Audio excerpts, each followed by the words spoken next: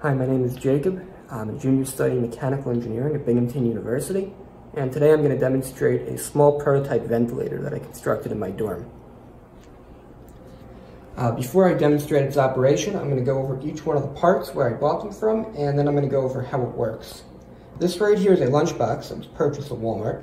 Inside of it, this green bag is a collapsible camping water bottle that was also purchased at Walmart.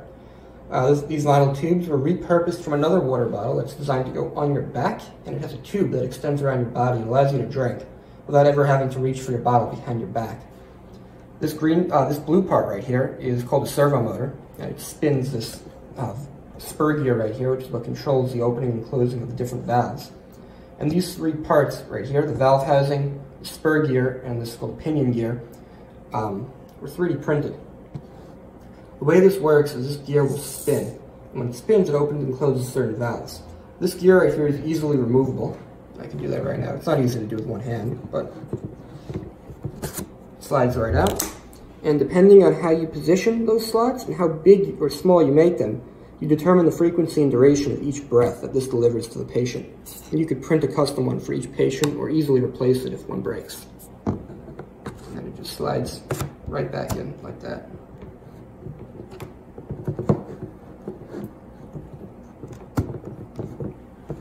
Alright, so the way this works is you're going to use a compressed air supply, because most college students have air compressors in their dorms, and that's going to attach right here. Right now I have the regulator set to 50 psi, which is going to mimic standard compressed air in a hospital. This air will also serve as oxygen for this demonstration. So this is plugged in right here.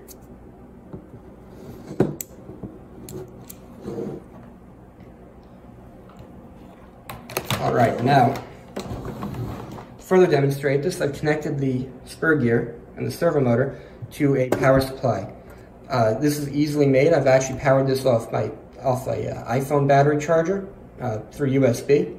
It's very easy to do. I'm just using this because I can easily control how fast the gear spins, and to demonstrate that, I can turn this on. And depending on up the speed or slow it down. Alright, so now to demonstrate it. One thing I will say before I demonstrate it, there are a couple of problems. This gear leaks a little bit, so we're working to correct that. But for now, let me show you how it works. We're going to turn it on and start the air.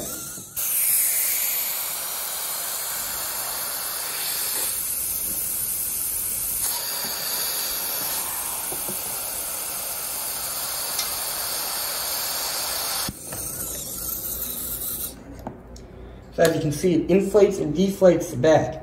This bag first inflates with oxygen, and then this chamber pressurizes to deflate the bag and deliver oxygen through this tube and into the patient's lungs.